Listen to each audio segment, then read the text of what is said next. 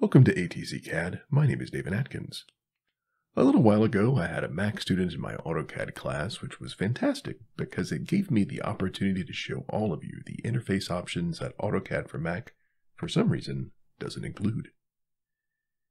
During the class, she kindly allowed me to record when we updated the interface to add the missing commands. Commands that are prominently available in the Windows version of AutoCAD, but aren't immediately available in the Mac version.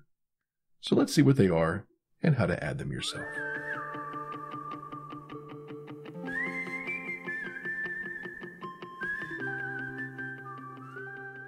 If you've ever been using AutoCAD for Mac and wondered to yourself, how the heck am I supposed to measure stuff? You're not alone.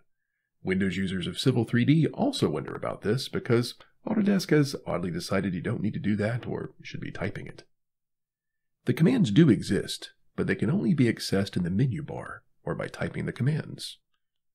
Well, screw that, let's add it to the command bar.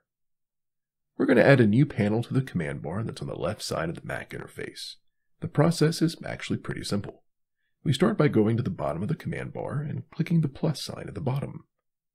This will create a new panel we can use to add any command that we wish. At the bottom of the window, we can search for commands we want to add. In this case, all the commands start with the word measure, so we can simply type that in. This shows all the measure commands. You simply drag the command you want into the panel at the bottom. We are choosing to drag them more or less in the same order as they were shown in the Windows version. So, measure quick, measure distance, measure area, and all the rest. Now we get to decide how the panel displays the buttons. At the top of the panel we get 6 different layout schemes. We can cycle through the different options by clicking on the arrow on the right. In this case, we elected to show 3 large buttons for the most commonly used commands, and leave the rest as small buttons. Adding viewports is key to creating layouts, which makes me wonder why they didn't make them readily accessible for AutoCAD on Mac. Oh well, let's fix that oversight. While these can definitely be placed as a new panel, like we did for the measure tools, they actually exist already as pre-configured main toolbar panels that aren't loaded by default. To add them, we need to right-click on a blank area in the toolbar, then choose Customize Toolbar. Do you have a Mac without a right-click button? Oh man, Mac mice are terrible for AutoCAD, and using one will make you hate both Steve Jobs and Steve Wozniak, which is bad because the Woz is great. Do yourself a favor, get yourself a mouse with a wheel. I promise it'll make your life so much easier. Being able to pan and zoom without using gestures is absolutely worth the $20 for a new mouse. Or $400 if the mouse is made by Apple. I of course recommend buying the $400 mouse because I own Apple stock. Anywho, there are 2 different toolbars that you can use for viewports. The Viewports toolbar and the New View toolbar. You're going to want both. The Viewports toolbar lets you create viewports in the classic way that AutoCAD has had for decades, with weird shapes and everything, and the New View toolbar will let you use the new hotness, Insert View.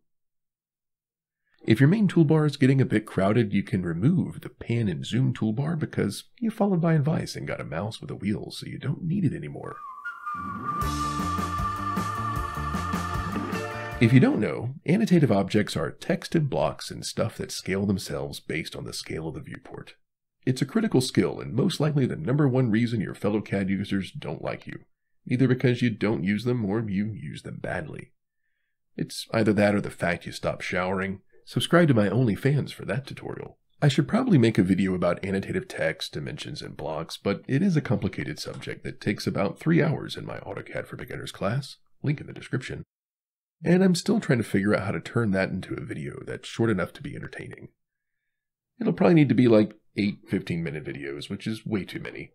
Leave a comment if you'd like for me to work harder on that. An important task when working with annotative objects is being able to add new visibility scales to existing objects. These commands are once again missing from the default AutoCAD for Mac interface, so let's fix that by adding them to the command bar. Click on the plus icon on the bottom once more and give the panel a name. There are a few commands we need to add, so we need to do a couple of searches. The first is Add Current Scale, the second is Delete Current Scale, and the third is Add Delete Scales. Again, we get to decide how the panel displays the buttons. At the top of the panel, we get 6 different layout schemes. In this case, we elected to show 3 large buttons since we have 3 commands. And that's it. Another item missing in the default setup isn't a command. Another item missing in the default setup isn't a command. It's the ability to make a layer non-printable. This is an easy fix and can be solved by simply right-clicking on the list of headers at the top of the Layers panel and checking the option. Now it'll show up in the Layers panel as a column, and we can easily toggle it on and off.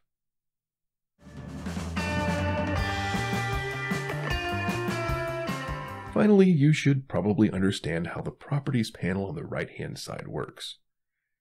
In an effort to make the Properties list seem smaller and more manageable, there's a slider bar at the top of the Properties panel that lets you see all the properties, or only see a curated list of them. Which is great unless you haven't curated a list of them yet. Then you probably want all turned on most of the time. Otherwise, there will be a huge list of options you cannot see, and they will be a lot more confusing about why you can't change text styles and a bunch of things like that. You'll have to check that frequently because it does tend to reset to My quite often.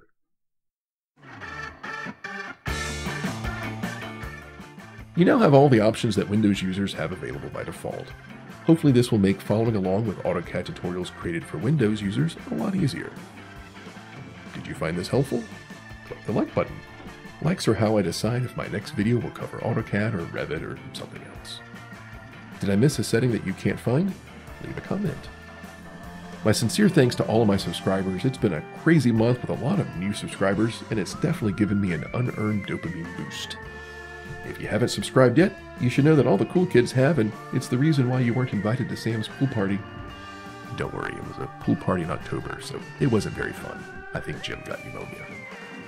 Also, there's apparently a bell icon that does something. Click on that. We can find out together what it does.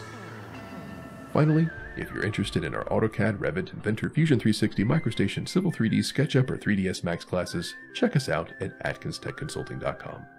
As always, I'm David, and happy CADing.